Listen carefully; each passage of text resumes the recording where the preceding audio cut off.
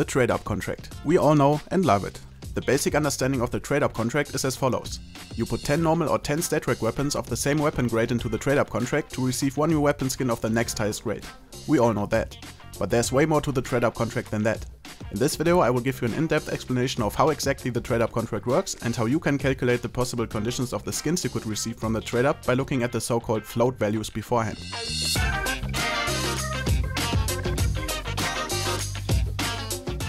So I have done a lot of TradeUp contracts in the past and was fairly successful with them.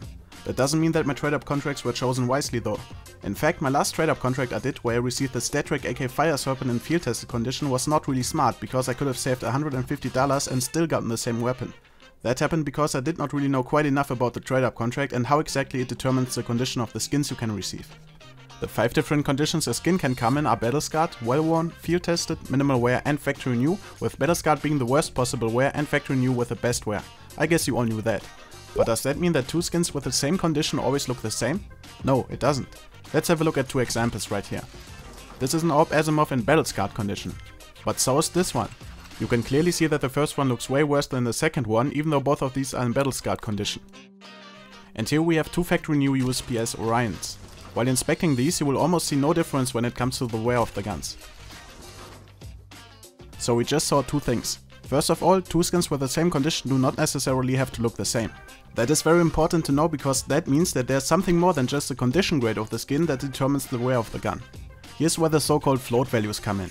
Let's say the maximum wear a gun can have is at 100%, which equals 1, and a gun with no scratches at all will obviously have 0% wear, which equals 0. The second thing we just saw is that the wear disparity between battle scarred skins is way higher than the wear disparity of factory new skins. While almost all factory new skins always look very similar, the wear difference of battle scarred skins is significantly higher. That obviously means that the battle scarred condition has a higher disparity range than the factory new condition. Right here you can exactly see which condition takes up which amount of the float value range. That basically means that all battle scarred skins have a float value between 1.0 and 0.45. All well-worn skins have a float value between 0.45 and 0.38. Field tested skins range between 0.38 and 0.15. You can find minimal wear skins with a float value between 0.15 and 0.07, and all factory new skins have a float value between 0.07 and 0. Now that explains why most factory new skins look much more alike, while two battle scarred skins can look very differently. Simply because the battle scarred condition almost takes up half the float value range, while the factory new condition takes up a much smaller area. Yeah, that's cool and all, but why on earth do I need to know this? You might ask yourself now. Well, just bear with me for a second here, I'm trying to make this as easy to understand as possible. It will all make sense in the end, trust me. Now what I was basically trying to show you right now was that the condition grade of a weapon only partly determines the wear and scratches on the gun. As we just saw, two battle scarred skins can look very differently, and that's because only the exact float value of the skins exactly determines how it looks like. Battle scarred only means that your skin has a float value between 1.0 and 0.45. Right here you see the exact float values of my two AWP ASIMOVs. The one on the right is almost as worn out as you could possibly get it, so it only makes sense that it has a higher float value. The one on the left looks way better, hence has a lower float value, but it's still far away from the best looking AWP ASIMOV that you could get in battle scarred condition. Now here's where the TradeUp contract comes in place. If you place 10 weapons into the TradeUp contract, it's not the condition grade that decides what condition the skin that you receive will be, but instead the average float value of the skins that you put in, and the float value range of the skin that you can get is what decides the condition of the skin you get in the end. What? Well, let me show it with an example. I'm going to prove that you do not necessarily get a field tested AWP ASIMOV from 10 field tested P90 Trigons. So now that I bought 10 field tested P90 Trigons from the market, I can check the float values of all these. You can do that on websites like CSGO Analyst or CSGO Exchange, by the way. Since these are all in field tested condition, their float values are all in between 0.38 and 0.15. You get the average float value by adding up all the float values and dividing that number by 10. The average float value of these 10 P90 Trigons was around 0.29. Looking at the float value range once again, we see that all those field tested Trigons combined are slightly below average. So then I also said that not only the average float value of the skins you put in matters, but also the float value range of the skin that you can get. What does that mean? So as we all know, you can only get the AWP ASIMOV in battle scarred, well worn and field tested condition. That means that the AWP ASIMOV has a smaller float value range than other skins. You can check the maximum and minimum float value a weapon skin can have on CSGO Stash, for example. So now that we know all that, the only thing that's missing is the secret formula that is used in the TradeUp contract. Well, it's not really secret. So basically all you have to do is the following.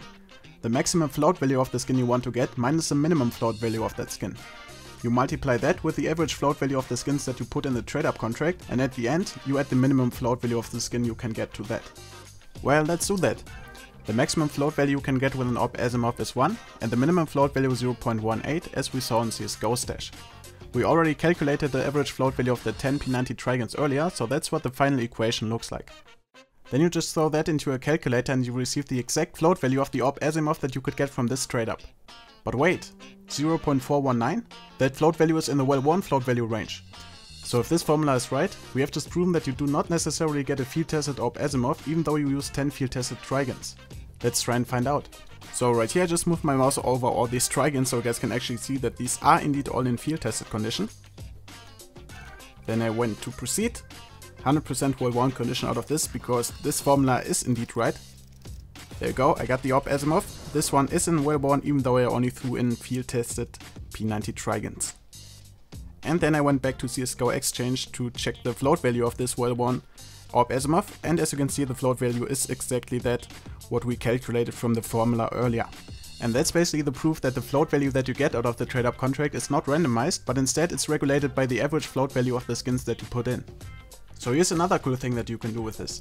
Let's say you already have an op ASIMOV and Battle Scarred with almost the highest float value that you can get on that gun, and you want a second one with a very low float value just to see the crazy difference when it comes to the wear. So just by looking at the float value range, we can see the minimum float value in the Battle Scarred range must be something very close to 0.45. So this time we know the final float value that we want to get, but we need to know the average float value of the skins that we need to put in order to get that low float Battle Scarred ASIMOV. For that we simply reform the formula to get the average float value on one side. By that we know that the average float value of the skins that we need to put in must be greater or equal to 0.329268. So I went to the market, bought a couple of guns and managed to get an average float value of about 0.23.